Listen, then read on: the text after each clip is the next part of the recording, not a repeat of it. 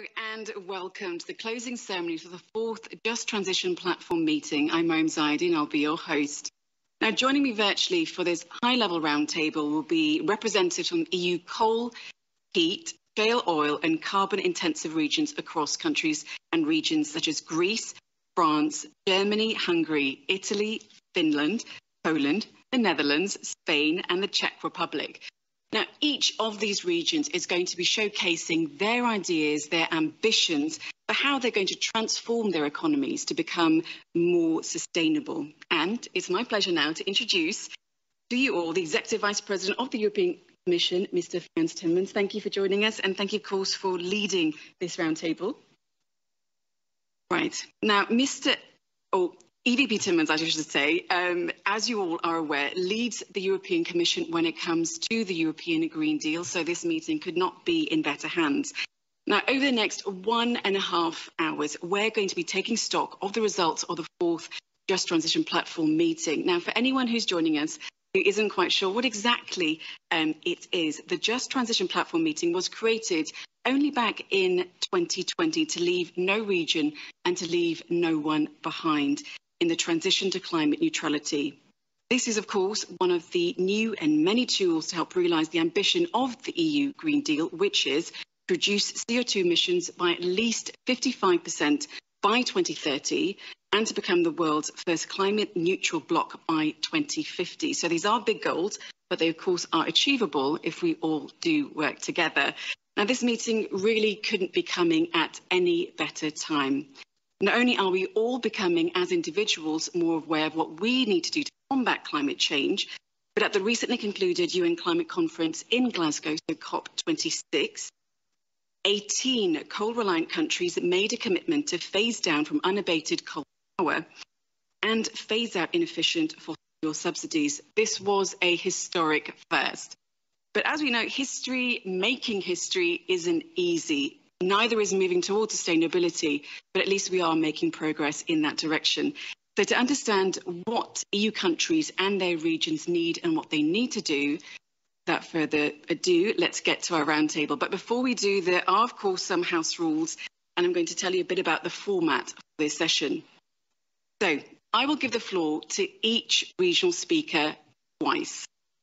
Each speaker will then have an absolute maximum of 3 minutes to lay out their visions, their key messages for their regions on both occasions. Now, dear speakers, I do warn you that if you go above your time of 3 minutes, I will have to unfortunately cut you off, so please do stick to the allotted time. And roughly after every 3 speakers, I will then turn to the Executive Vice President and ask him for his input. And once we, of course, have done one round, we're then going to repeat the process once again. But this time I'm going to ask the regions how they aim to achieve economic success. So I hope that makes sense for everyone, and especially I hope for everyone joining us online, it gives you a sense of how this session is going to be. So, well, without further ado, let me now hand the floor to the EU Commission's Executive Vice President Frans Timmermans for his keynote address. Thank you very much. And, I was really looking forward to this exchange. We are now 2 years into the Green Deal. It was a lonely place to be 2 years ago with our Green Deal. It was a world's first. If I look back at the last couple of weeks, especially the conclusions also in COP, we're no longer alone. We have the United States back in full force. And we have a range of countries who've now also moved in the same direction. A year ago, only 30% of the world's economy committed to carbon neutrality by the middle of the century. Today, 90% of the world's economy is committed to carbon neutrality, anywhere between 2040 and 2060. So I believe this is a global movement. And I also believe that the only way this global movement can be successful is if we have a plan to get there. And that's the European Green Deal and our Fit for 55 project. It will get us to at least a reduction of at least 55% of our emissions as compared to 1990 by 2030. And it will get us to climate neutrality by 2050. But we will only get there if we leave no one behind. And we still have 30 coal mining regions in Europe. We still have regions where the industry depends heavily on fossil fuels in an excessive way.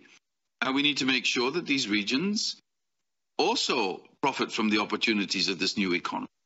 And for that, we need just transition. And just transition is at the heart of everything we do. But just transition is a promise. And the promise is we will leave no one behind. The promise is also, and I say this as someone coming from a coal mining, that if we do this transition, the jobs and the economic opportunities should be coming to the region, to the people in the region. Because all too often in the past, in going into transition, the jobs went to other parts of a country. The economic growth went to the country as a whole. But very often, the region concerned was left behind. We can no longer afford to operate in that way. So when we say just transition, we mean just transition of the region, we mean economic opportunity for the region, and we mean jobs for the people in that region.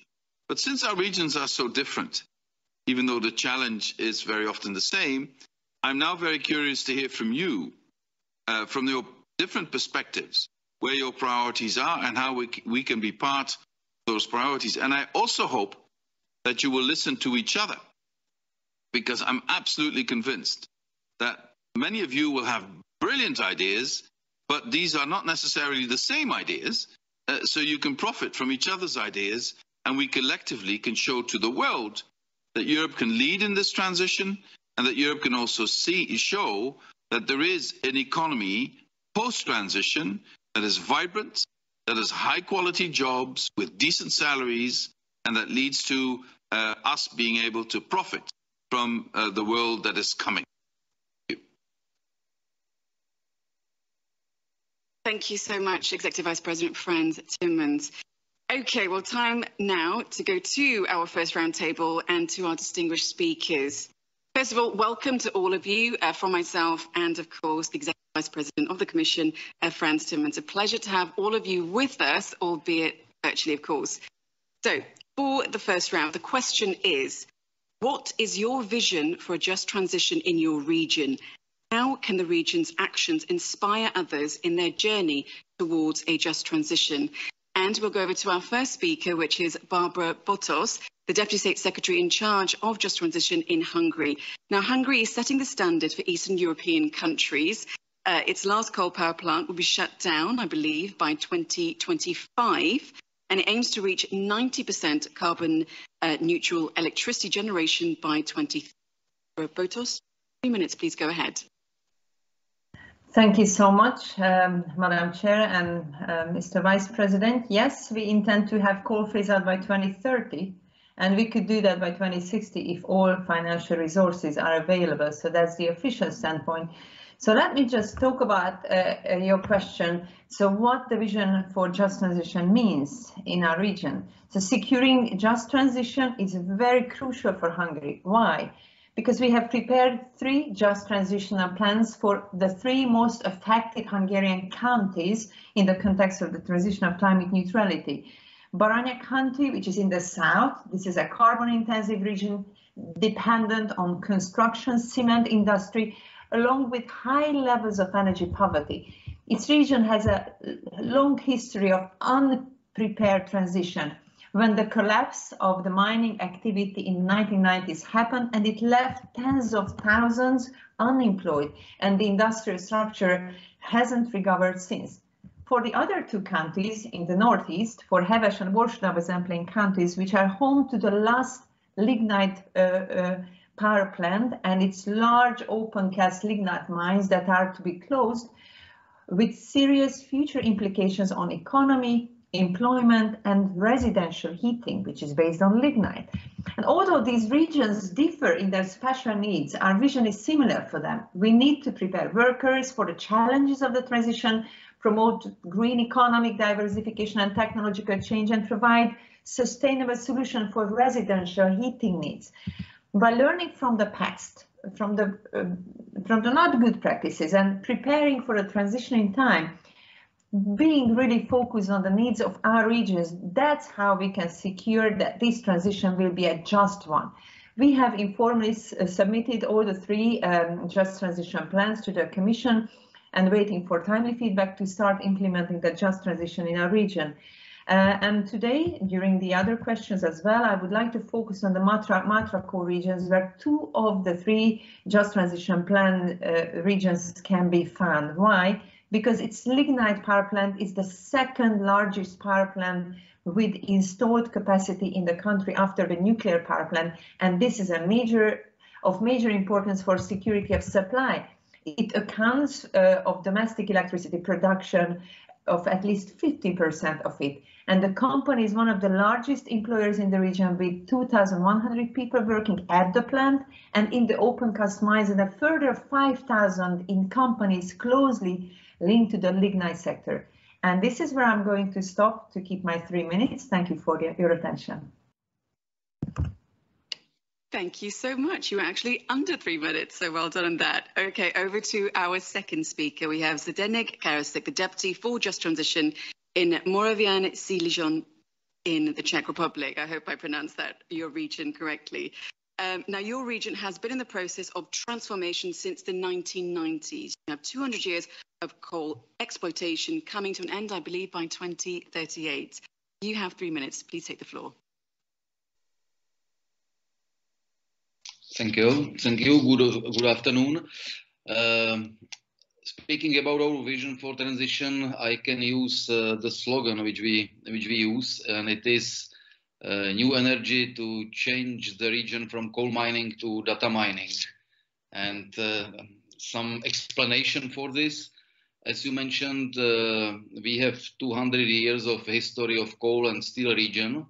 And our transformation started in 1990, and the last coal mine won't be closed in 2038. It is the year for the whole Czech Republic, but in our region, the last coal mine will be closed next year. It means that we are just in the let's say, in the center of ending 200 years history of coal mining. I can say that we are also in the last 10 years of transformation, which should be finished by 2030. And it means that the Just Transition initiative is just in time for our region. With regard to some evidence, in 1990, there were about 150,000 of employees in coal sector. Now we have less than 8,000 jobs in coal sector and more than 10,000 jobs in IT sector. And that is the reason why we say that we are in the process from coal mining to data mining. With regard to our let's say super priorities concerning the transition, there are 3 of them. The first one is about people equipped with competencies for life and work in 21st century. And we prepared 2 projects, 2 transformation projects to support this initiative. The second building blocks or super priority for us is business, driven by innovation and our smart specialization. And I can mention that these domains of specialization are new energy, including hydrogen. It is also about automation and robotics.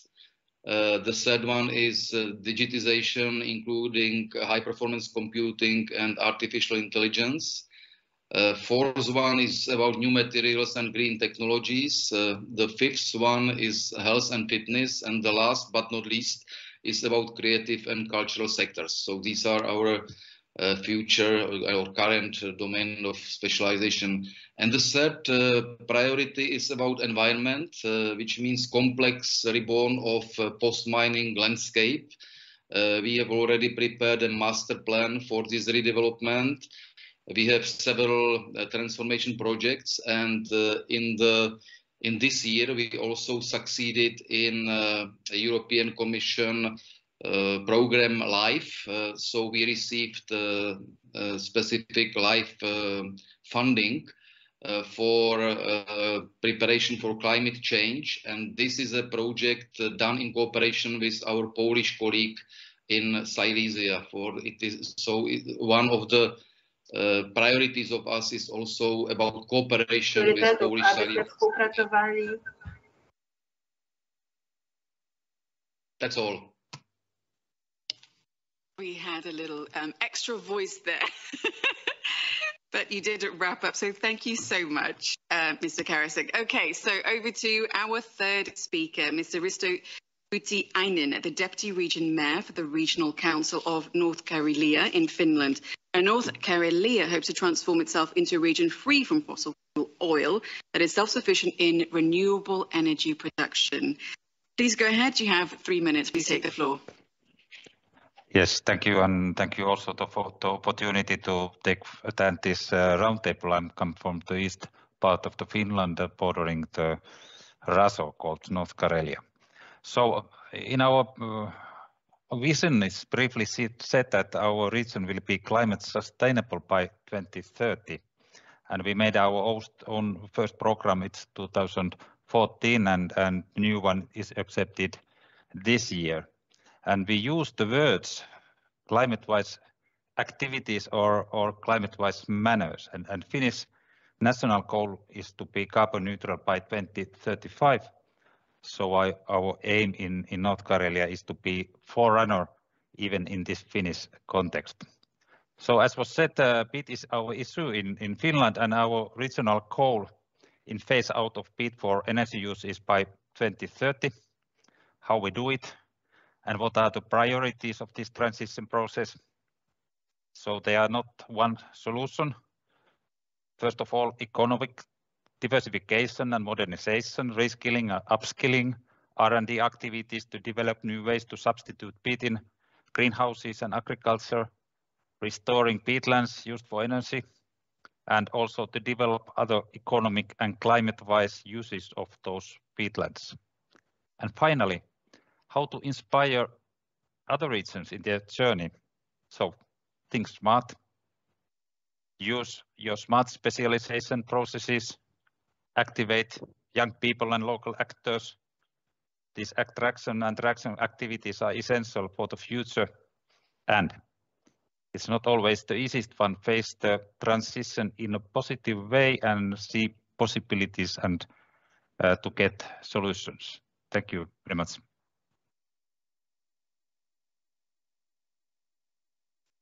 Greece to Georgios Kasipidis, the Governor of Western Macedonia in Greece. Thank you for joining us.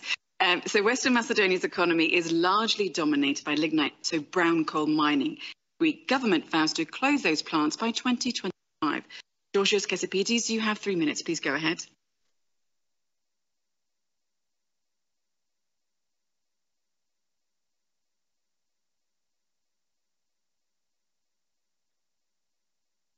Mr. Kasipidis, you will have to unmute yourself, please. Thank you.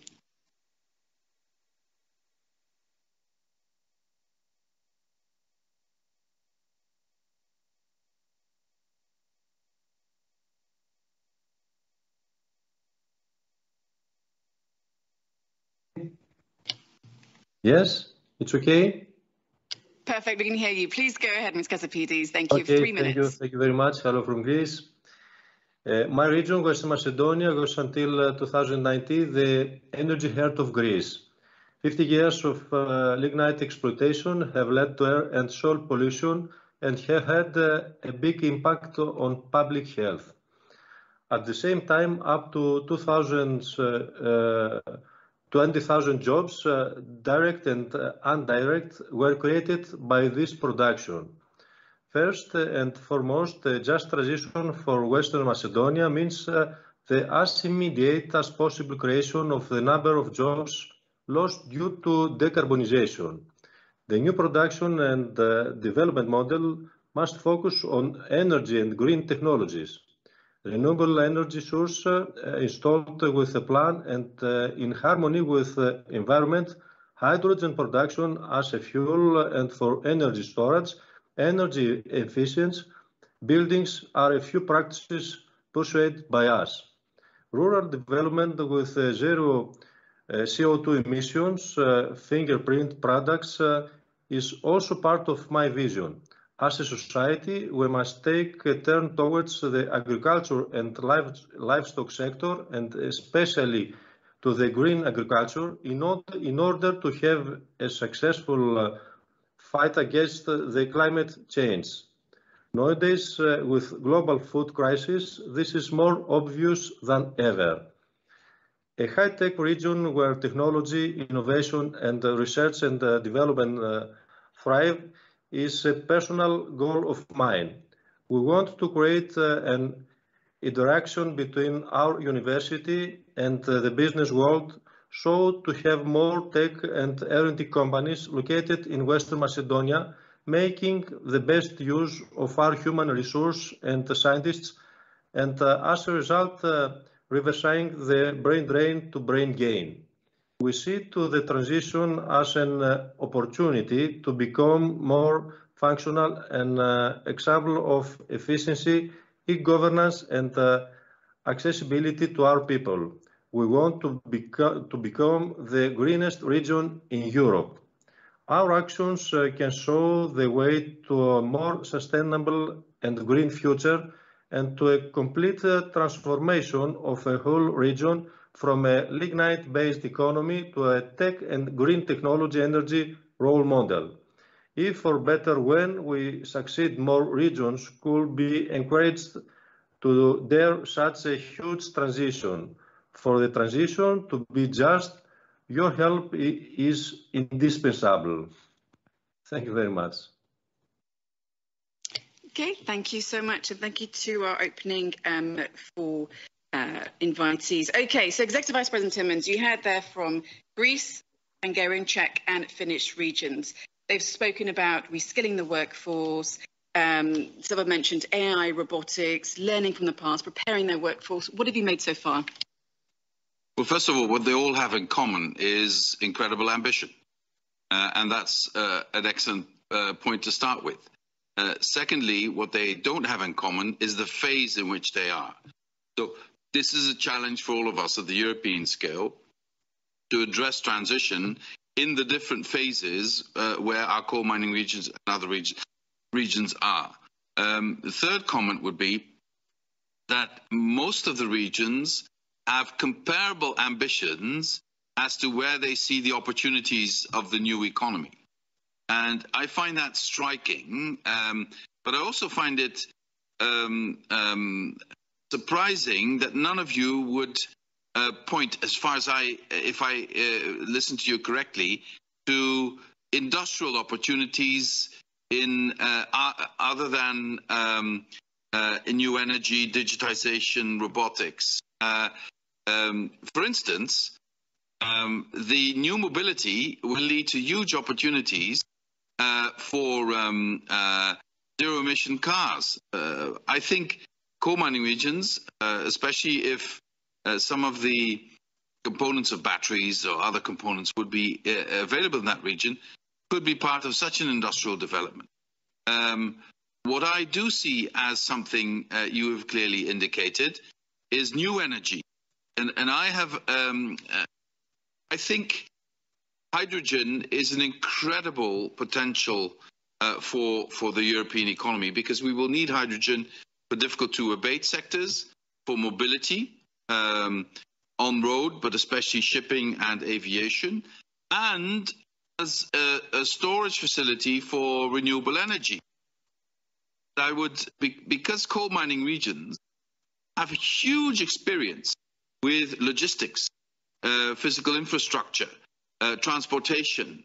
You know, in the new energy world, we will need enormous grids, new grids, digitized grids, smart grids, but we will also need batteries, big batteries, for storing of renewable energy, and hydrogen for storing it and then getting it to the place where it needs to be. And I would assume that many of your regions have already an advanced potential in terms of that infrastructure and in terms of those logistics. Just a few comments on the basis of what you have said.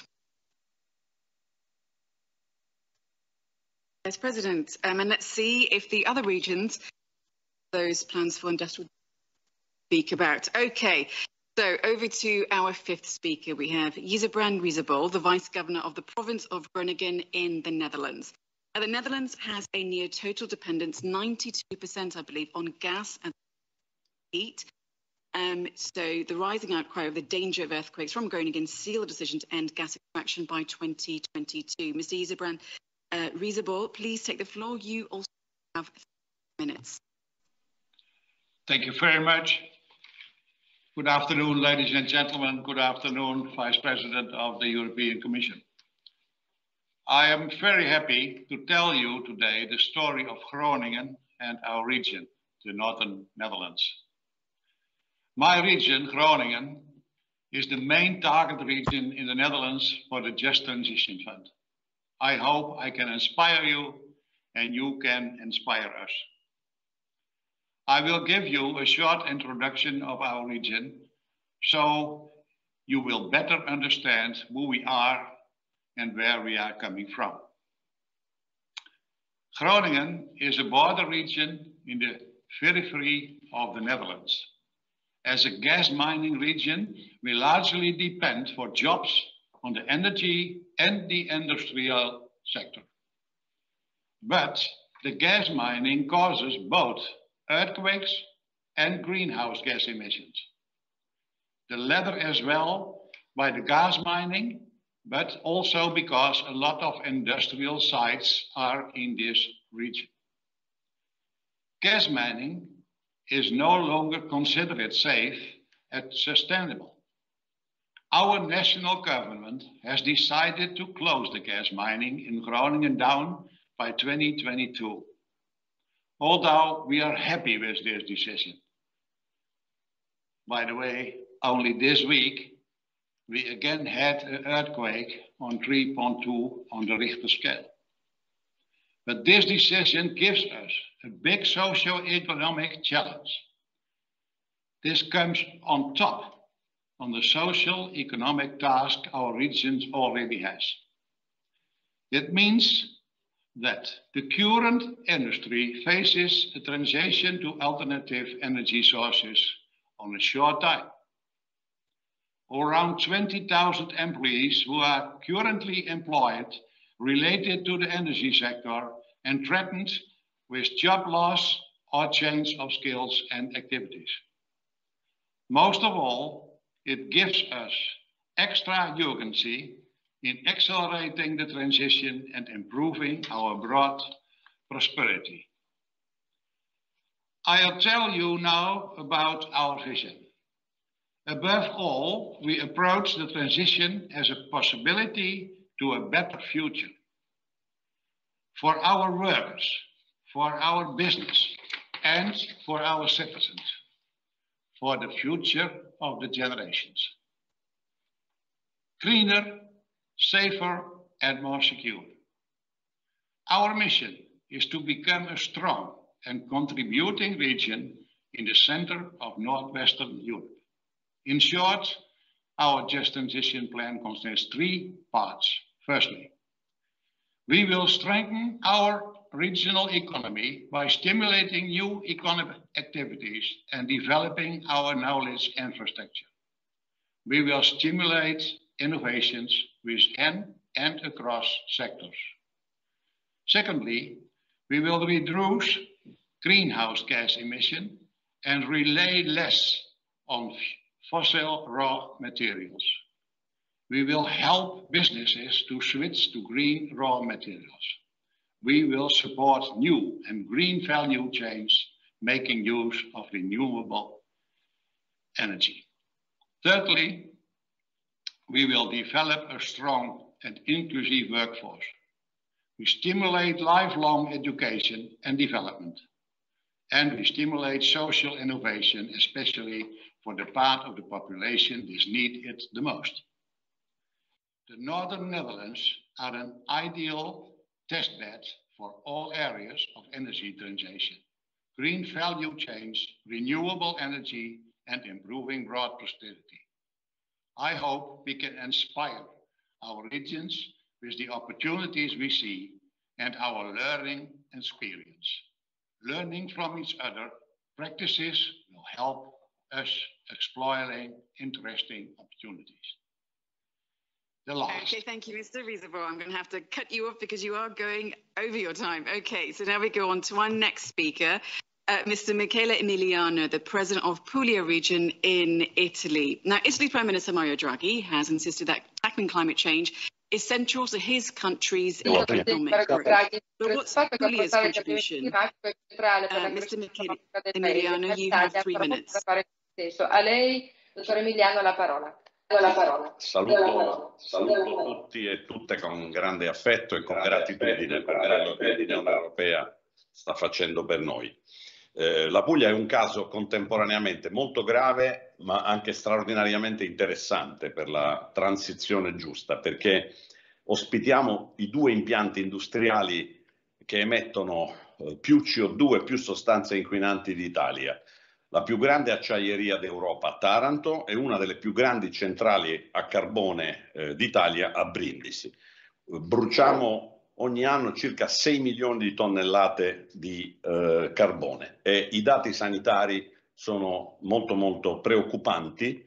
Ci sono anche processi penali di disastro ambientale e di avvelenamento di sostanze alimentari presso le corti d'assise. Le corti d'assise in Italia sono i giudici che giudicano i reati di omicidio, di strage, i reati più gravi. Quindi è una situazione di gravità straordinaria. Ma grazie al JTF noi potremmo convertire all'utilizzo con tecnologie diverse, mantenendo l'occupazione che, come voi vedete nella slide, è elevatissima. Ci sono più di 18.000 lavoratori che sono implicati in questo processo. Noi potremmo restituire salute ai nostri cittadini, dare al nostro sistema industriale una competitività che deriva dall'abbassamento delle emissioni e dell'impatto ambientale e costituire un esempio per tutta l'Europa, ma direi per tutto il mondo,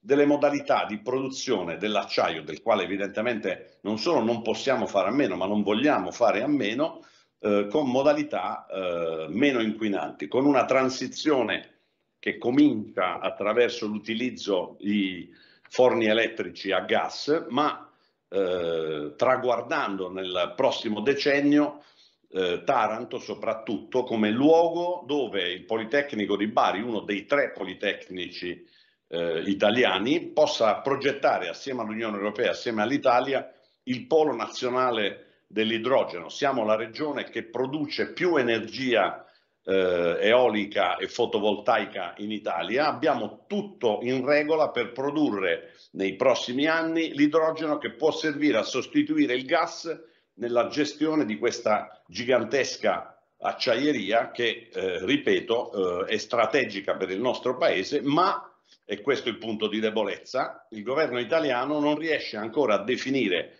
il destino di questa fabbrica e le modalità tecnologiche di gestione, nonostante sia entrato di nuovamente nella proprietà di questa fabbrica. Quindi noi siamo a disposizione della Commissione europea per esercitare nel limite dei nostri poteri costituzionali tutta la pressione possibile sul governo italiano perché definisca il futuro di questa fabbrica e sia coerente sotto questo aspetto con gli impegni internazionali. È inutile dire che il ringraziamento che ho fatto all'inizio non è formale. Senza il contributo dell'Unione Europea, della Commissione Ambiente, della Commissione Crescita e oggi del Vicepresidente Timmermans, le nostre speranze di una transizione giusta a Taranto sarebbero molto più piccole. Noi continuiamo a lottare assieme a tutta l'umanità per un futuro diverso e Taranto è la prova che l'Unione Europea fa sul serio, che l'Italia fa sul serio. Grazie. Okay, thank you so much, Mr. Emiliano there. I'm sure the Executive Vice President really appreciated those thoughts. Okay, so over to our 7th speaker. We have Daniel Lecker, the Vice President in charge of European Affairs at the Hauts-de-France in France. The third industrial revolution in Hauts-de-France, based on energy transition and digital technologies, aims at changing behaviours and transforming the economy. Daniel Lecker, you have 3 minutes. Please go ahead.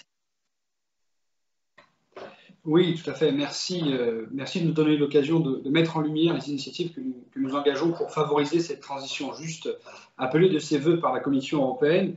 Je veux dire naturellement que la région des Hauts-de-France est un territoire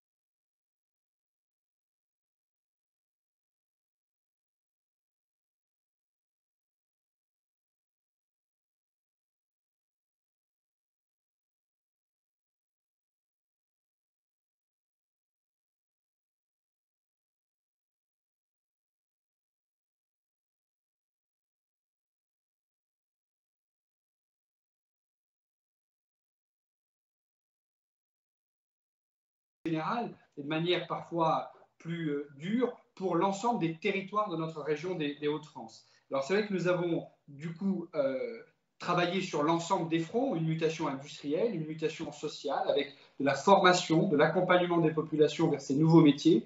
Et le commissaire européen nous a montré qu'il pouvait y avoir des opportunités économiques vers une diversification de notre économie. C'est ce que nous avons voulu faire et c'est la raison pour laquelle dans notre stratégie de spécialisation, nous avons insisté sur les filières les plus impactées par ce changement de modèle, au regard notamment de leur inscription territoriale et de l'ensemble des conséquences qu'il pouvait avoir sur notre économie régionale.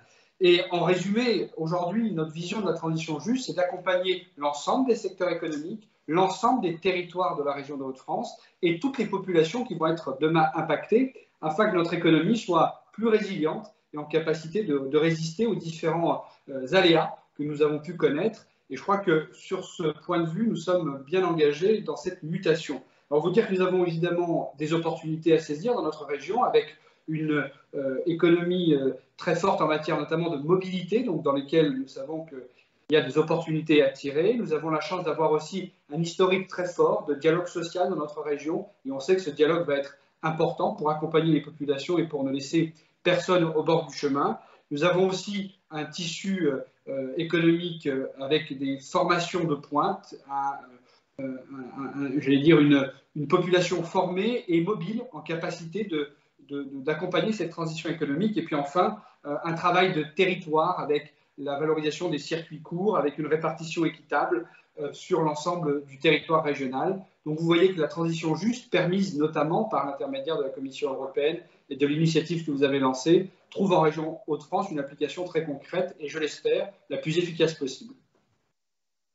Okay, thank you so much, Mr. Lecker. Okay, well, back to our Executive Vice President now. So did you hear those concrete plans and ambitions that you were looking for? Yes, I did. And if I want to mention a common issue here for the three regions we have just heard, it's the workforce. So how do you skill and reskill the workforce so that the jobs come to the region? Now, we are in a unique position in European history that even though in some parts of Europe unemployment is still relatively high, our demographic situation dictates that we will need every single European to have the skills to fill jobs if we want our economic activity to stay high, if we want industry to stay and to innovate. We need to be able to fill the jobs. We're not even able to fill the jobs in many areas now, not because we don't have the people, but the people we have don't have the skills they need. So I think one of the biggest challenges we will be facing, and this particularly affects the Just Transition region, is to give our people the skills they need to fill the jobs of the future. This, I believe, should be addressed in very close cooperation between the European level, the national level, and the regional and local levels, and with the incorporation of the interested industrial players, sectors in the economy.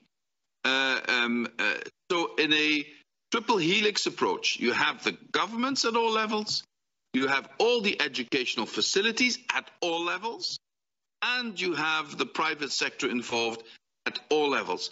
Not just the big players, but also small and medium-sized enterprises.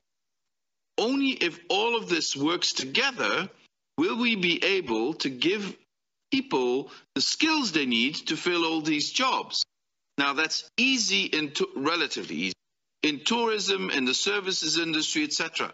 But that's much harder if you want to attract high-tech industry, if you want to attract hydrogen-based economic activity, if you want to go from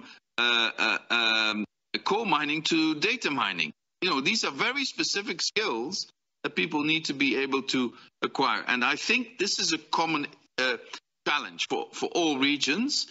And we at the European Commission really very much want to be part of the development of plans that would address those challenges in your different regions. And I'm really very much keen to be part of that. Final comment, because it's a very specific issue. Taranto, for me, is also, I made it very personal. I said, for me, Taranto is one of those examples where we need to prove that we can make green steel in Europe.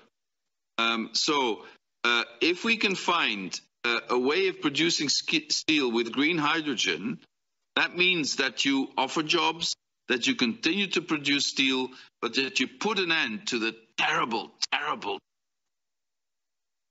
environmental problem that is caused by the present way of producing steel in Taranto. So we have several places in Europe where this is the case, but Taranto is a very explicit example of what needs to be done. And just to be clear, the Italian government is very much on this page, so I hope we can continue our intensive cooperation on that issue. Final comment, with all this we need to do for the workforce, we need to make sure we have social partners fully involved. So trade unions are indispensable in all of this transition. In this triple helix that I mentioned, the trade union should have a pivotal role. Okay, over to our 8th speaker, from the plenipotentiary of the board of the Wielkopolska region in Poland. Now, Eastern Wielkopolska, the major Polish lignite brown coal mining region, and has 2 coal-fired power stations. The mines and plants employ around 4,000 people, and its goal is to end the use of coal in the energy and heating sectors by 2020. Maciej Sitek, you have 3 minutes. Please go ahead.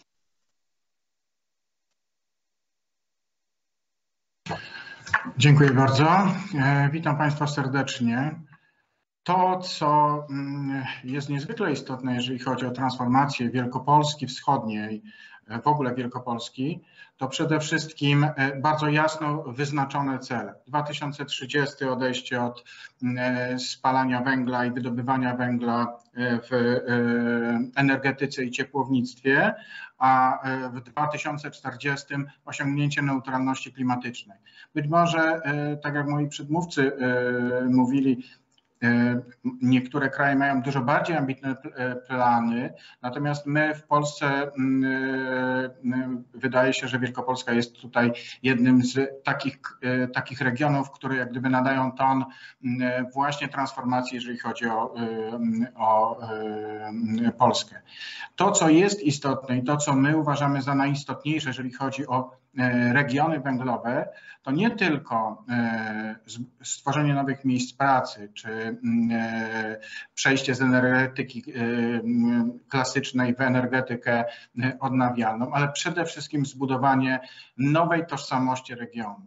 Uważamy, że to, że mieszkańcy zaczną utożsamiać się ze zmianą, którą chcemy wprowadzić, będzie najważniejsze. Mieszkańcy nie tylko, czy górnicy, nie tylko zarabiają pieniądze, ale także dumni są ze swojego regionu. To, co myśmy stworzyli, to Wielkopolska Dolina Energii, która oparta jest właśnie 2 cele podstawowe, 2030 zaprzestanie wydobywania węgla i 2040 neutralność klimatyczna, ale przede wszystkim to, co w naszym przypadku jest istotne, to, że mamy jasno określone jak gdyby inteligentne specjalizacje, w których chcemy realizować te nasze cele. Po pierwsze, technologie odnawialne, źródła energii, to jest jak gdyby jedna z inteligentnych specjalizacji Wielkopolski Wschodniej. Druga taka ważna to jest elektromobilność w takim wydaniu, produkcji ewentualnie baterii do samochodów, tworzenia miejsc pracy właśnie w tych nowoczesnych przemysłach. I trzecia to technologie wodorowe. Ale oczywiście to nie wystarczy, żebyśmy osiągnęli neutralność klimatyczną. Nasz cel, jeżeli chodzi o Wielkopolskę Wschodnią, to do 2030 roku zmniejszyć emisyjność CO2 o 90–95%, redukcję emisji gazów cieplarnianych o 55%, czy zwiększenie udziału OZE o 32%. I to są jak gdyby cele, które chcemy osiągnąć, natomiast pozostałe 5 lub 10%, które chcemy osiągnąć i chcemy zredukować w taki sposób, żeby osiągnąć neutralność klimatyczną, chcemy to zmienić w transporcie, w logistyce i w głębokiej termomodernizacji. Mamy około 90 000 budynków, które musimy ztermomodernizować w Wielkopolsce Wschodniej. Mamy bardzo ambitne plany, także mam nadzieję, że je zrealizujemy. Okay, thank you. Those were some very good plans to hear. Okay, so to our ninth speaker, to Thomas Gottfried Schmidt, the Minister for Regional Development and the Free State of Saxony in Germany. Now, I'll give you 3 minutes, so please go ahead. Sie dürfen. Ja, vielen Dank für die Möglichkeit, heute hier sprechen zu können. Ich möchte im ersten Teil auf die Vision, wie die Frage ja war, eingehen und dann bei der zweiten Frage nochmal auf die konkreten Stärken, die wir haben. Die Lausitz muss sich definieren, das ist eine von unseren beiden Kohleregionen, als eine europäische Modellregion für den Strukturwandel, als eine Zukunftsregion. Theoretisch könnte man sagen, die Lausitz liegt am äußersten Rand Deutschlands, am äußersten Rand Sachsens, auch am äußersten Rand Brandenburgs, aber europäisch gesehen liegt sie im Herzen Europas, grenzt an die polnische Republik, genauso wie an die tschechische Republik. Im Umkreis von 2 Stunden, 2,5 Stunden liegen die wirtschaftlich starken Zentren von Berlin, Leipzig und Dresden in Deutschland, genauso wie Wrocław in der Republik Polen und Prag in der Tschechischen Republik. Und deshalb ist unser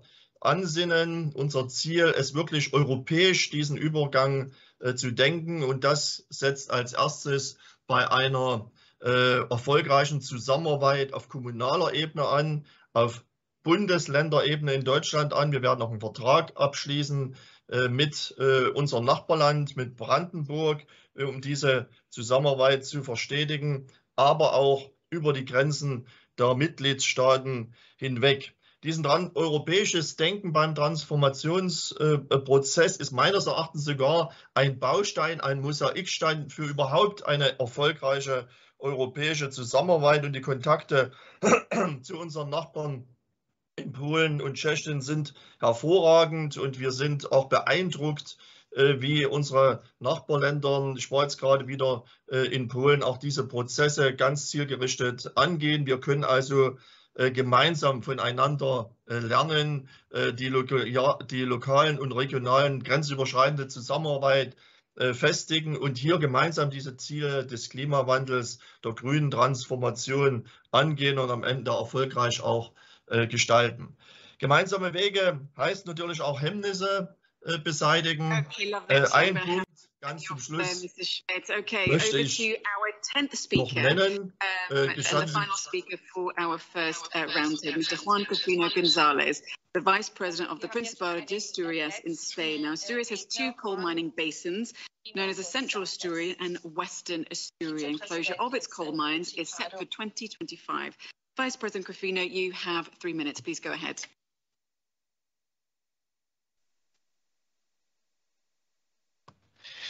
Buenos días a todos y a todas desde Asturias, en el norte de España. Muchas gracias por esta invitación a participar en esta discusión tan relevante para nuestras regiones. Asturias ha pasado de ser una región con una importante actividad de minería de carbón y también de generación de energía eléctrica a partir de centrales térmicas, a ser una región en la que ya no hay prácticamente actividad extractiva de carbón y en la que las centrales térmicas bien han sido cerradas o bien tienen todas ellas planes concretos de cierre o de transformación. Es decir, para nosotros, para Asturias, la transición no está en nuestro futuro cercano, sino en nuestro presente, en nuestro día a día. Y esto viene siendo así ya desde el año 2018. Y desde luego creo que esta es una situación que la Comisión Europea debe tener en cuenta, debe prestarse, entendemos, una consideración especial a los estados y las regiones que estamos muy avanzados en este proceso. Las regiones con una transición más acelerada deben recibir, a nuestro juicio, mayor apoyo en este momento, pues otras dispondrán de un periodo de tiempo mayor para recibir estos apoyos e inversiones institucionales. Con las aportaciones de todos los sectores implicados, como fruto del diálogo social, hemos definido nuestra estrategia de transición justa para que hasta el año 2030 se creen aproximadamente 6.300 nuevos empleos y se movilice una inversión total de cercana a los 6.500 millones de euros. Un elemento de nuestra visión sobre la transición justa es el de la diversificación de nuestra economía. Estamos pasando ya de un modelo industrial basado en el carbono a un modelo económico que parte de diversas fuentes de energía, así como de una mayor variedad de sectores, y en el que es fundamental la digitalización. Y para que esta transición justa sea un éxito, ya hemos establecido la arquitectura institucional mediante la creación de un comité asesor de fondos europeos, en el que participan todos los principales actores y agentes de la región, y una oficina de proyectos europeos cuyo principal cometido es el análisis de los proyectos empresariales nuevos. Creo que nuestras acciones en materia de transición justa, que pueden ser más inspiradoras para otras regiones, son precisamente nuestra apuesta por el diálogo social y la colaboración público-privada, por una parte, y por otra nuestra firme apuesta por la transición como proceso ya del presente y no de un futuro próximo. Nada más y muchísimas gracias.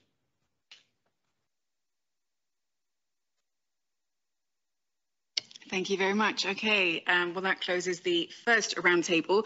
I'm going to go back to the Executive Vice President, Frans Timmermans. So we've heard from all the regions now. Before you answer about what you've just heard, at COP26, you said that you don't want to leave a world behind where your grandchild, your one-year-old grandchild, will have no food or water. So perhaps about 3 years ago, before this pandemic, before Brexit, before fuel shortages, that might have seemed like political theatre on your behalf. But right now, we're actually living through actual crises. So have you heard enough from these regions? Have they been ambitious enough? Are they up to? Well, I honestly believe if we don't change our ways, and I feel backed up by science, if you look at the latest IPCC report, that we would have such shortages of water and food that our children would be fighting over it. Parts of our planet will become inhabitable. We were just listening to a representative of Asturias. Parts of Spain will become desert if we don't change our ways. But it's no need for this to happen. We have the solutions. We only need to speed up the implementation of the solution. And for that, just transition, I think, is essential. And then, you know, if I move to some of the comments that were just made, one of the areas that is particularly difficult at this stage in terms of energy consumption is the built environment. And one of the huge economic opportunities I see is investing in improving the energy consumption and reducing, rather, the energy consumption of our built environment. That will lead to a renovation wave. That will lead to huge amounts of jobs in all regions to make sure we adapt buildings. And let's start with schools and hospitals and official buildings. Let's support our citizens so that they can increase the energy efficiency of their buildings. I think this is an incredible opportunity. And in parts of Europe, this is about heating. In other parts of Europe, it's mostly going to be about cooling. But the subject is exactly the same, energy efficiency. Now, the issue if you look at Lausitz, of trans-border cooperation, your regional cooperation. I was actually personally a bit disappointed if we stimulated all the member states when they submitted their recovery and resilience plans to pay particular attention to cooperation across the borders in regions of Europe. And it turned out to be extremely difficult to get member states to cooperate with other member states in that development. So I hope that this example from Germany can help us find concrete examples. And we, the Commission, would love to support, especially those trans-regional cooperations that go across borders.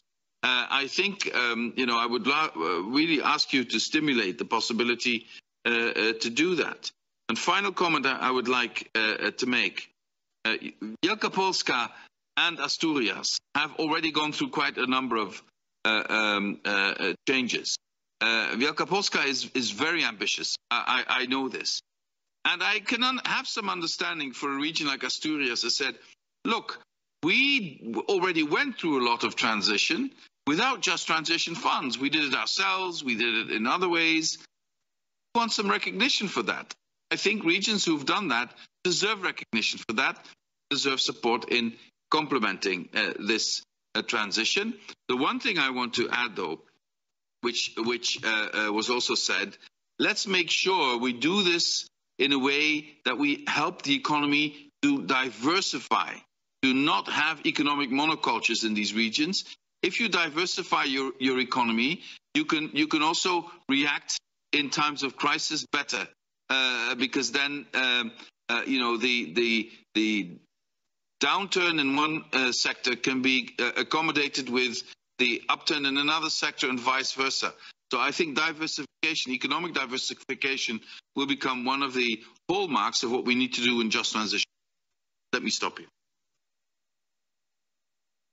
Okay, well, time now to go to our second roundtable and back to our regional speakers. So roughly just to remind you all that after 3 speakers, I will ask the Executive President Timmermans for his thoughts. Now, the question for all of you this time around is, what are the challenges and the assets in your region to promote economic renewal and make just transition a success? To all of you, I'll say this: we are running out of time, so I'm only going to give you 2 minutes. So please do hurry up and try to wrap up. Okay, so first of all, to Georgios Kasipidis, the Governor of Western Macedonia in Greece, you have 2 minutes. The region of Western Macedonia is one of the poorest regions of Greece, with the highest levels of unemployment of young people in Europe and a grave demographic problem. And all this before the decision of our Prime Minister, Mr. Mitsotakis, for Greece coal phase out by 2025, which is actually happening much earlier by 2023. Up to 20,000 jobs were created around the lignite exploitation in the region, making the PPC the most important employer. One job in the lignite industry created 3.2 jobs on the local labor market. Our dependency on lignite is up to 42%. As it is understood, during the transition phase, unemployment will hit a record high in my region, and the danger of desertification lurks. Our youth is fleeing Western Macedonia in order to work in their area of expertise. Another challenge is the mines and the exploited land recovery and repurposing, in combination with a lack of land for investments that can create long-term jobs. This will take years, and time is a luxury for us. Due to developed electricity distribution networks and obsolete spatial plan for renewables, there is limitless installation of photovoltaics and wind generators that not only do not create any jobs, but also occupy land ideal for agricultural, livestock, or industrial use. One of our most important assets is our human resource, with the wide knowledge on power and energy-related working areas. With reskilling and upskilling them, they can be recruited for jobs in the green energy and technology industry. Because of the human resource and the energy-focused mentality of ours as region, together with the most important European energy companies, we have submitted a considerable proposal to the IPCI for hydrogen. It concerns green hydrogen production to use for electricity, but also for energy storage, district heating and pipeline distribution located in Western Macedonia. Honorable Executive Vice President Timmermans, I think that there is no need to say how important your help and cooperation is for my region and for our future. Every aspect of transition presented by us today must be taken into consideration during the continuous design and implementation of the Just Transition Fund. Thank you very much. Thank you. Okay, over to our second speaker, Barbara Botos, the Deputy State Secretary in charge of Just Transition in Hungary. You also have 2 minutes, please. Go ahead. Thank you so much. Just agreeing with what Mr. Vice President said, yes, it's very important to meet as well local needs and to reach out. We have been working on the Life Integrated project for 2 years with 22 consortium members, including through 2 huge trade unions. And yes, we reached out to local stakeholders and they identified we need to go for solar industry, for pumped hydroelectric energy storage, for hydrogen industry, for aquaculture, for building installation material production, and tourism could be also a way out for them. It affects 2,100 people linked to the lignite plant, 5,000 companies closely linked to this sector, and also 1,000 more companies who are subcontractors to the lignite sector. We have to find their place. But first, we need to replace these lignite capacities with renewable and low carbon technologies, which is of course not the subject of the Just Transition Fund. However, without this, the transition is not meaningful. And after that, it's important to support related businesses in green economic diversification. It is important that all direct and indirect workers have secure employment. This cannot be ensured only by energy projects, but new green economic investments, which play a very important role. So just to sum up, existing subcontractors and suppliers can and should be linked to the new green economy investments and should have a role in the new supply chains. And also, when we are talking about recultivation, in Hungary, for example, we have to give approximately 3,000 acres of mine and industrial land for new functions to be filled in. That's why in the Life Integrated project and also in the Just Transition plan, we focus on green economic diversification, technological change, promotion of research and development and innovation, and encouraging the development of renewable energy infrastructure, green public transport developments, and sustainable repurposing of mining sites. So this is the whole aim, and we do believe by setting up and launching energy community projects, by setting example how to phase out lignite burning in households, and by repurposing mining sites, we can find new green economic opportunities in these most affected areas, and we can certainly have an impact on secondary. Thank you so much, Ms. Botos. Okay, over to our next speaker, Zdeněk Karasik, the Deputy for Just Transition in Moravia, Silesia in the Czech Republic. You have 2 minutes also. Please go ahead. Okay, so we have 2 main challenges in our transition process. The first one is brain drain.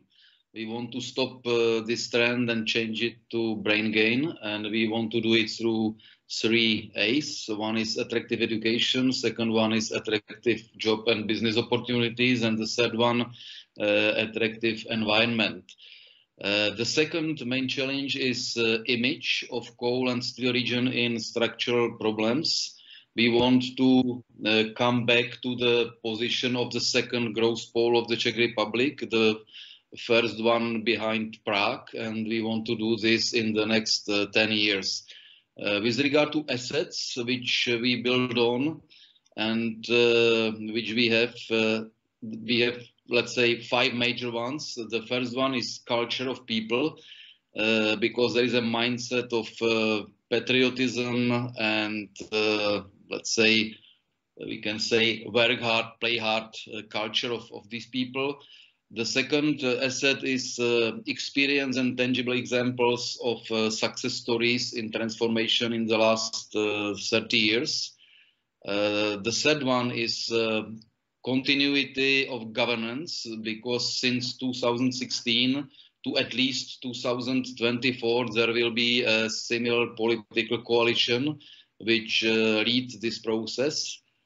The fourth one is growing attraction of our region for investors, bringing higher added value research and development. And the last one, but not least, is growing number of regional SMEs which are successful on the global markets.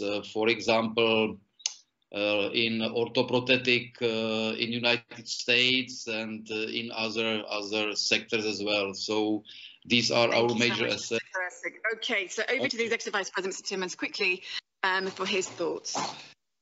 Well, you know, a lot is linked to new jobs for people with new skills. I see that coming back a lot, and this will have to be in our focus a lot with all the interested parties. The second issue which I picked up from what you said is, you know, it's okay to exit out of mining, but then you have to have alternative energy resourcing. So that is absolutely true. That if we want we saw it in the energy crisis. If they have no alternative, they will want more coal or more gas. So we need to speed up our transition to renewable energy generation. There's a lot of jobs in renewable energy generation, both offshore wind, on land wind, and especially also solar, and everything linked to that, leading also to battery storage and hydrogen storage. So I believe that this is, you know, this energy transition per se is also a creator of new jobs. Then this work hard, play hard, Mr. Karasek mentioned. I can relate to that. I'm from a coal mining region myself. This is really very much the mentality of people in coal mining regions. But, and this is our experience, if you don't give them a new opportunity to work hard, and you think you can ease them out of coal with social security or things like that, they will also lose the love of playing hard. It is a combination. You need to give regions an economic opportunity. That will not be solved with social security. Of course, you need social security as a backup, but the only thing that works is work. And I believe this is extremely important because we have a different experience in my home region. And, you know, this is 50 years ago. I mean, you still suffer the consequences half a century later. So we have to be extremely careful when we help regions that we concentrate first and foremost on economic activity that is accessible to the people living there. So, because coal mining, of course, you have coal miners who do the digging, but it's also high tech. Coal mining also always had high tech involved. You have the engineers, you have the people who do all the calculations, you have logistics, you have all the SMEs linked to that. I don't need to explain that to you, but this is something that needs to be widely understood, and you need to replace opportunity for all those sectors. And preventing brain drain is absolutely one of them. My region suffered terrible brain drain, and you never really recover from it if you let it happen. So there I would be exactly on the same line as Mr. Karasek said on behalf of his region. Okay, to our next round of speakers, reminder the question is, what are the challenges and the assets in your region to promote economic renewal and make a just transition a success? All of you will only have 1 minute, and I will absolutely now cut you off. So don't let it get to 30 seconds, otherwise you won't be able to speak. Okay, so let's go to Mr. Yizebrand Rizabal, the Vice Governor of the province of Groningen. You have just 1 minute, please, sir. Thank you. I believe that the real success of our strategy is that we focus on broad prosperity and listen well to our stakeholders. We build on what we have and we do it together. As scarce region, we look for alternatives for our industry and for our working population. For example, to green hydrogen. We want to improve the situation of our regional community, both citizens and businesses. And we took that into account when we drafted on our Just Transition Plan. Thus, we looked to set off interventions. I will give you a few examples. We help small and medium businesses to make their production process more sustainable. In the process industry, we make measures to electrify instead of using gas. We support smart coalitions, frequently cross-sectorial. We make it all to a success. We invest in training, educate, and reskill our workforce. We invest in our future generation by investing in their education and coach them into the green and a good future. Well, the last. The better idea is to visit our region and come and see it yourself. We in Groningen are known not for talking much, but to take action and work together to move forward. Thank you very much. Thank you so much. Okay, to Mr. Michele Emiliano, the President of Puglia region in Italy. You have 1 minute, please go ahead. Allora, solo chiave. Taranto è una delle città più belle della Puglia, contendeva ad Alessandria d'Egitto il primato come città della cultura, della bellezza, dello sport nelle Olimpiadi dell'antica Grecia. Era una colonia spartana. Adesso vogliamo lavorare restituendo e facendo crescere la qualità dei lavoratori, ristrutturando la loro professionalità. Questo può avvenire con i centri di ricerca che stiamo progettando nelle scienze della vita, delle biotecnologie. Il tecnopolo medico sul territorio salentino si connetterà a Taranto, produrre energia da fonti rinnovabili, innovare nel settore dell'ICT che dovremo sviluppare in modo particolare per la cyber security e per l'intelligenza artificiale, economia circolare, l'agritech perché Taranto ha un potenziale straordinario dal punto di vista agricolo e soprattutto turismo, perché la Hydrogen Valley che vogliamo realizzare a Taranto è l'equivalente di ciò che l'intera umanità deve realizzare nel futuro. Tutto questo è pronto. Il Politecnico di Bari, l'Università di Bari lavorano sulla formazione del capitale umano per attuare la rivoluzione di Taranto. Grazie. Thank you so much. Okay, to Daniel Leckie, the Vice President in charge of European Affairs at the Hauts-de-France in France. You have 1 minute. Please go ahead. Oui, alors, pour prolonger mon propos de tout à l'heure et les défis que nous avons à relever, la région de Hauts-de-France, je vous l'ai dit, a travaillé de manière très active à sa troisième révolution industrielle et l'ambition ou l'enjeu, c'est véritablement de faire travailler l'ensemble des filières ensemble de manière horizontale et verticale pour accompagner une réelle mutation de l'ensemble de notre économie régionale. Et cela implique évidemment d'investir dans la recherche, dans l'innovation et dans le développement d'un certain nombre de nouvelles techniques, pratiques de production fondées à la fois sur l'éco-conception et sur un certain nombre d'éléments qui permettent de réduire l'impact environnemental de notre industrie et de notre économie régionale. Ce changement de modèle, qui est un changement profond, qui est global, eh bien, implique naturellement que nous ayons une réflexion d'ensemble. Et cette réflexion d'ensemble doit se mener en relation avec les populations. On l'a dit tous au long de cet échange, il y a un enjeu majeur en matière d'accompagnement des populations, donc de formation des demandeurs d'emploi et de celles et ceux qui vont être touchés par cette transition. Il faut que nous puissions former à ces nouveaux métiers. Et nous avons la chance en région Hauts-de-France de disposer d'un écosystème de formation, d'accompagnement des demandeurs d'emploi qui est fort, qui est important et qui fait partie de nos priorités régionales. Encore une fois, cette culture industrielle qui a fait la force des Hauts-de-France, nous voulons aujourd'hui la convertir à cette exigence environnementale qui est une absolue nécessité pour permettre le développement de notre région. Thank you so much. Okay, over to Mr. Risto Pitainen, the Deputy Regional Mayor of the Regional Council of North Karelia in Finland. You have 1 minute also. Please go ahead. So thank you. We have two main challenges, and one of our challenges is this our northern locations, sparse population and climate conditions. So we have a long and cold winters, so we don't have it reflects to our energy choices. We don't have many alternatives for energy use. And that is, I come up to the question was Mr. Timmermans raised up. So we need R&D, we need new solutions.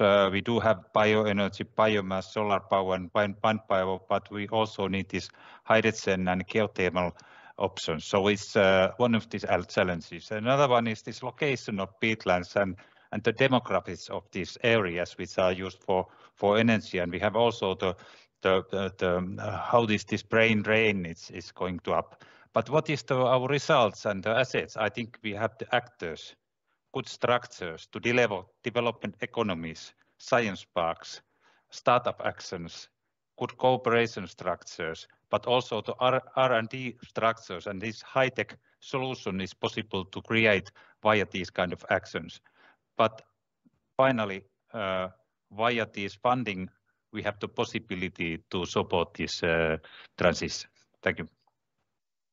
Okay, Executive Vice President, I'm not going to come to you just now. We're going to go through the final speakers, and then you can comment after that. Okay, so over to Maciej Sitek from the Plenipotentiary of the Board of Wielkopolska region for the reconstruction of Eastern Wielkopolska, Poland. You have 1 minute. Please go ahead. Dziękuję bardzo. Jeżeli chodzi o Wielkopolskę, to właściwie największe wyzwanie jest przed nami. Mamy świetny plan, wiemy, co chcemy zrobić, musimy to zrealizować. Myślę, że wszyscy dokładnie jesteśmy w tym samej sytuacji. To, że nakreślimy pewne plany, to jest podstawa. To, co dla nas było największym wyzwaniem, 2 obszary, czyli z jednej strony wsparcie dla pracowników i znalezienie dla nich alternatywy, i z drugiej strony to jest kwestia środowiska i zadbania, dlatego że węgiel brunatny, wydobywanie węgla brunatnego niszczy strasznie środowisko i to powoduje, że mamy z tym ogromne wyzwanie. To, co nas wyróżnia i to, co jest naszym atutem, to jest współpraca interesariuszy. Wszyscy są zaangażowani, NGOsy, związki zawodowe, bardzo duża działalność jak gdyby tych interesariuszy i to jest niezwykle ważne i myślę, że dla wszystkich. Otwarty, bardzo mocno transparentny proces działania. I drugi element, który uważam, że jest ważny, to także współpraca międzynarodowa. Tu zgadzam się z panem Schmidtem, że ta współpraca z regionami, które już przeszły i uczenie się od nich jest jednym z najważniejszych rzeczy, które możemy wyciągnąć z lekcji. I tutaj Platforma Sprawiedliwej Transformacji jest niezwykle pomocna, to żeby być międzynarodowo i działać. Dziękuję. Thank you so much. Okay, to Thomas Gottfried Schmidt, the Minister for Regional Development in the Free State of Saxony, Germany. You have 1 minute, please go ahead. Ja, ich möchte mich auch ganz kurz fassen. Erstens müssen wir klar definieren, welche Potenziale sind in der Region überhaupt schon da. Also in unserer Region Automobilbau, Fahrzeugbau, Mikroelektronik und weiteres. Was müssen wir für Probleme lösen? Das ist einmal neben der Energiewende natürlich Themen wie Recycling, Leichtbau, Implementierung neuer Technologien wie künstliche Intelligenz. Wie können wir Netzwerke schaffen zwischen der Forschung, zwischen der Wirtschaft, zwischen der Verwaltung und das alles noch grenzübergreifend denken? Drittens, weiterhin, welche Erfahrungen haben wir, auf die wir aufbauen können in Transformationsprozessen, auch mit europäischen Programmen wie LEADER, wie EFRE, wie Interreg, und wie können wir Hemmnisse abbauen, die beim JDF sicherlich auch wieder stehen, wie Beihilferecht, Wettbewerbsrecht, um die Ungeduld der Leute schnell Ergebnisse zu sehen, auch zu befriedigen. Und letzter Punkt, die Lebensqualität in den Regionen muss gesichert und muss erhöht werden. Vielen Dank. Thank you so much. Okay, and then to our last speaker, Mr. Juan Cafino Gonzalez, the Vice President of the Principado of Asturias. You have 1 minute, please go ahead. Sí, y de forma telegráfica, yo quiero poner el foco no tanto en los desafíos de la región como en los desafíos colectivos, como comunidad, ¿no? Telegráficamente, nosotros pensamos que se deben remover las reglas generales de la Unión Europea en materia de política macroeconómica, todo ello y reglas de gasto público para que la transición funcione correctamente, ¿no? Eso por una parte. al menos para las regiones en transición, los que estamos hablando aquí, ¿no? Creemos que también hay que poner el foco en las ayudas de Estado, porque eso hay que resetear esa situación. También pensamos que es necesario instaurar mecanismos de ajuste de carbono en fronteras. Sé que la Comisión Europea, sabemos que la Comisión Europea está en ello. También tenemos que analizar el actual sistema de comercio de derechos de emisión para procurar una competencia libre y evitar procesos especulativos. En definitiva, ahí queremos poner el foco. Con respecto a la región y a las fortalezas, pues pensamos que nosotros estamos fuertes en los procesos de concertación social, hemos conseguido un pacto social en la región para la transición justa y creemos que la propia estructura económica e industrial de Asturias, con un sector industrial con trabajadores muy cualificados, 2 campus universitarios de base tecnológica y una adecuada relación entre todos los sectores económicos, son los puntos fuertes de la región. Quiero concluir con un apunte final y es que como saben, en la próxima edición del diálogo político de esta mesa, en principio se celebrará en Asturias. Si el COVID-19 y la enfermedad nos permite hacerla presencialmente, quería aprovechar para invitarles a todos ustedes a viajar a Asturias y muy especialmente al vicepresidente de la Comisión, al señor Frans Timmermans. Nada más y muchísimas gracias.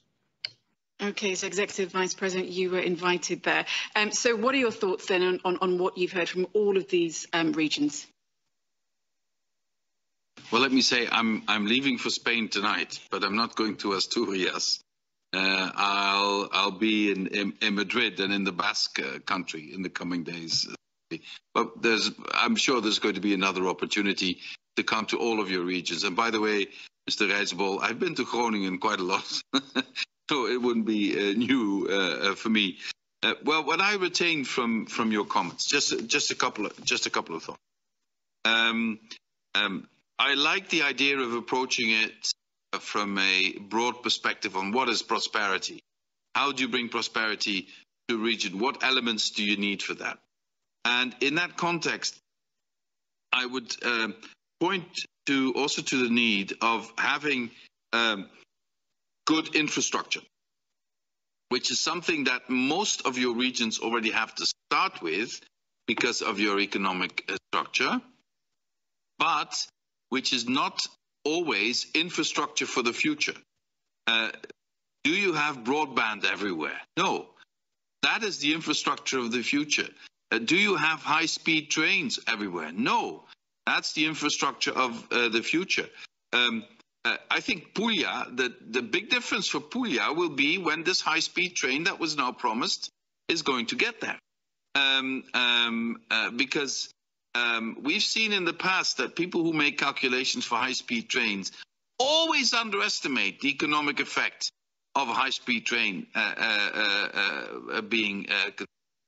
So this is my first comment. Let's also have an integrated look at the infrastructure needs, not of today, but of 10, 15, 20 years from now, and how this could disclose, how it could open up regions to approach it through this idea of broad second comment. We are going through a paradigm change, a tectonic change. This is an industrial revolution we're in, not because of climate change only, not because of the biodiversity crisis only, also because of the industrial revolution. Digitization is going not to speed up gradually, but exponentially. And this is changing the very basis of our economies on a global scale very quickly. And anticipating that change and investing in economies that are part of that change is, I think, the best opportunity for just transition regions, including, of course, incorporating all of this into the skilling and reskilling of workforce, which seems to be the subject coming back in all the. So many of the regions we're talking to are not centrally placed in the member states, but very often centrally placed in Europe or connected to other parts of Europe. So also trans-border infrastructure is extremely important in that context. This is also something we need to work on. Some of you mentioned the quality of living, the quality of life.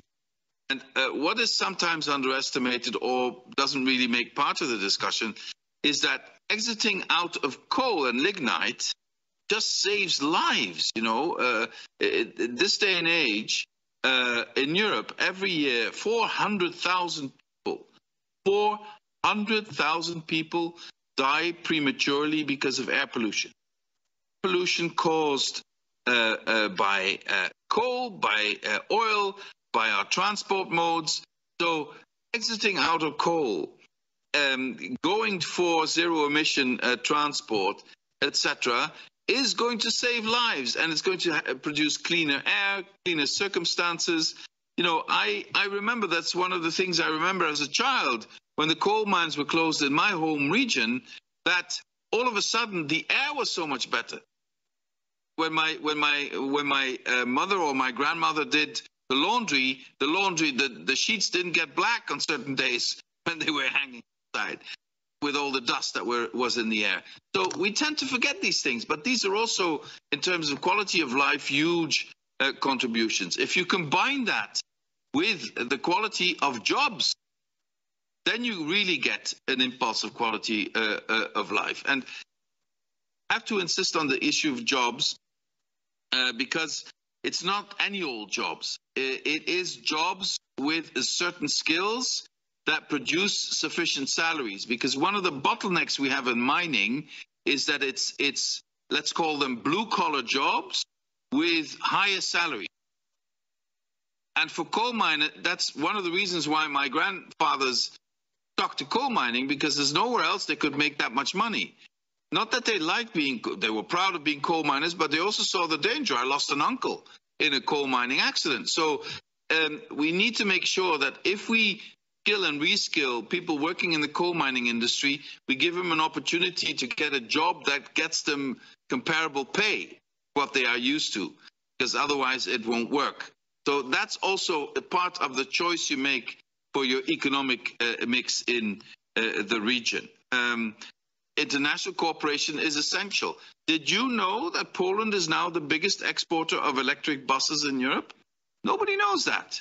Everybody thinks that Poland has a bigger challenge than anybody else. Yes, in some area it does, but it also changes quicker than anywhere else. So, you know, and through international cooperation, we can bring this to all regions in Europe. It's a matter of looking not at member states, but at regions, also between regions, looking at regions, as the representatives from Saxon just said as well. Let me stop here. My door is always open for cooperation directly with you. Our services are at your disposal if you have questions or if you want to see cooperation. We have one thing we need to do, and that is to make a success out of this and to create enough optimism in our citizens that they will embrace change. Because if they are not optimistic enough, they would rather stick with the misery they're in than with the misery they expect. So we have to make sure that we give them a future that they can believe in. And then they will set the steps, even taking risks, they will set the steps into that future. And your role, because they believe you more than anybody else, because you're close to them, your role in this is crucial. Wherever I can support you in that role, I will be at your disposal.